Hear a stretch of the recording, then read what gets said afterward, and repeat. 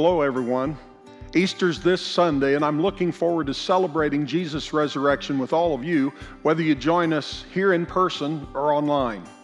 If you're planning to join us on site, you're probably already aware that seating in the worship center is limited so that we can provide social distancing for everyone in attendance. That's why we've made arrangements to expand our service schedule for Easter services. We will provide 4 identical online and on-site opportunities for you to celebrate Easter at 8, 9, 10, and 11 a.m. Point Kids Ministries will be taking place during the 10 and 11 a.m. services here on Easter Sunday. If you do not have kids and you're planning to attend on-site, would you consider attending at 8 or 9 in order for us to create space for families with kids as well as for our guests?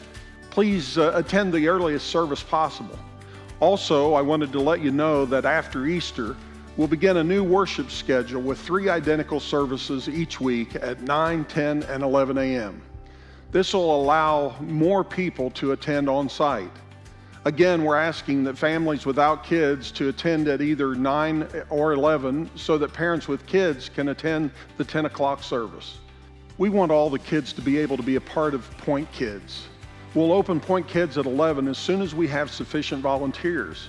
If you can help with that, reach out to Tim or Annie Ferret or just contact the church office. If you're joining us on site, don't forget to go online and reserve your spot now and help us spread the word by sharing this message and these important details about our Easter services and the new schedule that begins on April 11th. I'm looking forward to celebrating the fact that Jesus is still rolling stones. See you Sunday.